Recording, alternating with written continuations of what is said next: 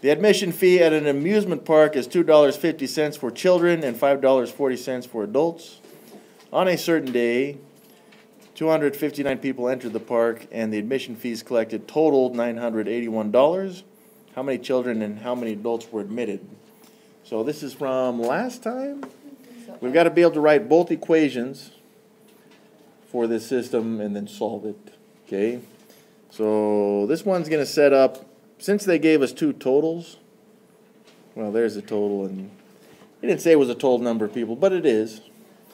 We're going to set these both up in standard form.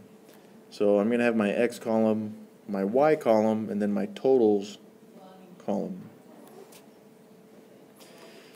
The two things we're looking for, X and Y, are defined by the two things that it wants us to find. How many children and how many adults. So I'm going to say X, not that it matters which is which, but I'm going to say that X is number of children, and then Y is the number of adults.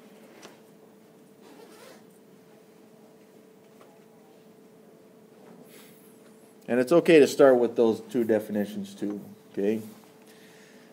Now, since this is a system, we need two equations. One of the totals was based on people, and the other equation is based on dollars. So fees collected, I'm just going to put money. So people, in terms of people, the X column represents children. How many children entered the park? We don't know the exact value, but we have defined it as X. And how many adults entered the park? Y. Y number of adults. If we add these two together, then we get the total, which it told us was 259. Well, that's just the equation for number of people. That doesn't account for the cost, but we're going to. So for children, it tells us right here that the cost for children was $2.50. So let me give myself some more space. I got $2.50 for every child. If I take $2.50 and multiply it by the number of children, that tells us how much money was collected from children's tickets. I don't want to say collected from children because that sounds bad. Yeah, so for adults, which is Y, let me give myself some more space again.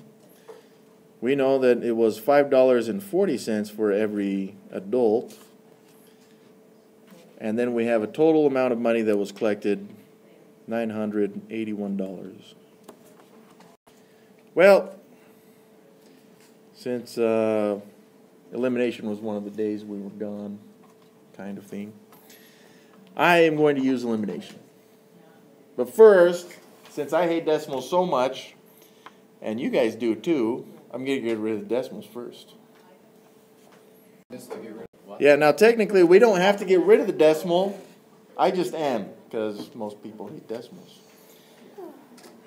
And so we can multiply this entire equation by 10. If you wanted to multiply by 100, it would still get rid of the decimals. Now be careful, a common mistake on the tests is people will only multiply these two numbers by 10 and not the total. We have to multiply all the numbers by 10. So that would give us, so this is our new system. After doing that, we didn't do anything to that top equation yet. Alright, so if I multiply that top equation by, well, let's choose. Which variable do we want to eliminate first? The X. Let's choose X then. So I need the coefficients of X to be the same but opposites.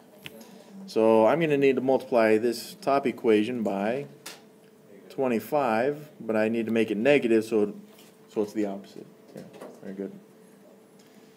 So that gives us a new system. I got negative 25x. If I multiplied it by the x, now the y, negative 25y, equals negative 25 times 259. I don't know what that is off the top of my head. And we didn't do anything to the bottom equation that time, so it stays. So there we go, 25.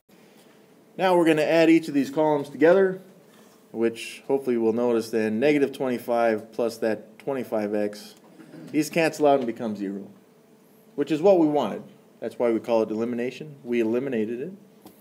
Negative 25, we got these y's. Negative 25 plus 54, that would be 29. And this equals 9810, negative 6,475 plus 9810. 3335. Thank you. And to solve for y, we're just going to divide both sides by 29. Which is 115. Thank you. So y is 115. And then plug it in up top Very good. for people. Yes. So 259 minus 115. yeah, if we use this equation, x plus y equals 259, but we see that y is 115, so we're going to replace it in that equation. You could have used the other one as well. And when we solve this one, we're going to subtract 115 from both sides. And x equals 144. Now here's the thing is we should interpret this, right? We did solve, but since this was a word problem, there's a little bit more attached to this. From this problem we can see at the top, x is number of children, so this would be 144 children. Times 250. And then y is the number of adults. Times 450. Right? No.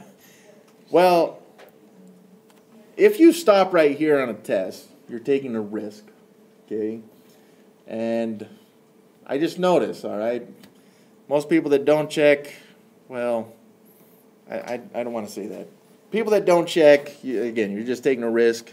You should use the other equation, this one, to check. Replace both the x and the y in there, and just make sure that it gives you another true statement. If you're not going to check,